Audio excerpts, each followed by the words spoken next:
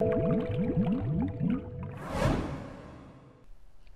have created a new composition, 800 by 600, with a black background and 8-second duration, but it doesn't really matter what is the size and the background, because the next thing I'm going to do is to add a new layer to it. And in this new layer, I'm going to choose a solid.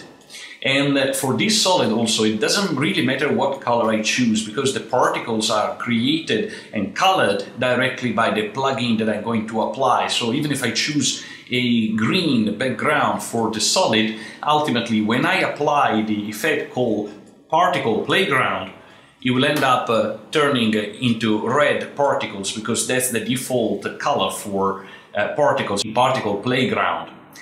On the top left, I have all the particle settings now. In particular, the one that I want to look into first is to change the color of the particles. I'm going to make them gray or light gray. And after that, I want to move straight away into this other property called gravity. And I'm going to remove entirely the gravity. So now there is no gravity at all the particles are just floating up. To change the position of the particles, I can use the position property on the top left, or simply move the emitter down at the bottom of my screen. Now the particles are emitted from bottom to top. There is no variation in terms of direction and no gravity at all. I want to make them look more like smoke, so I'm gonna add another filter, another effect called fast blur. And after I added fast blur, it will look more like smoke. I will blur it just a little bit.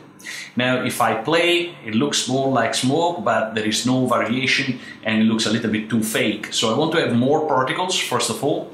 I also want to make sure that the emitter is a little bit bigger, because now it looks like just a small point. I'm gonna change this property called barrel radius just to a few more pixels, so that the emitter is a little bit larger. Now I want to add some randomness to the smoke, and I'm gonna add a few expressions. In particular, the one that I'm looking into now, it's for direction. So here it's how it works. I have to hold down Option or Alternate on my keyboard and click onto the direction stopwatch. You see the number becomes red, which means that I've successfully added a expression at the bottom here in the timeline. And this is the expression that I'm going to type here. I'm going to type a simple wiggle, and then I'm going to open bracket, and I'm going to insert the frequency and the magnitude. So I want to insert a frequency of once a second and a magnitude of about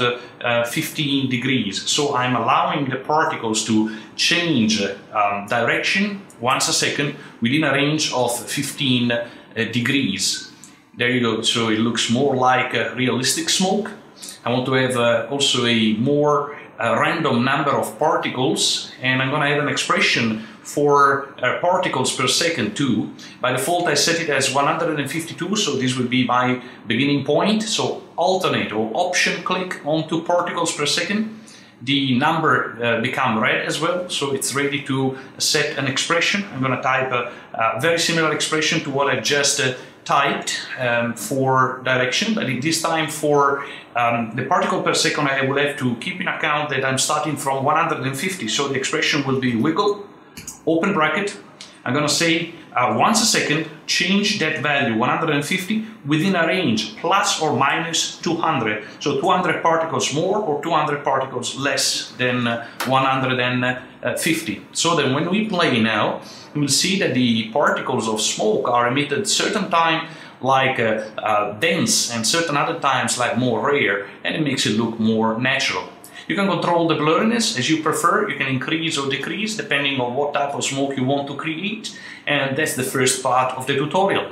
In another tutorial I will explain how to attach this smoke to an object while the other object is moving.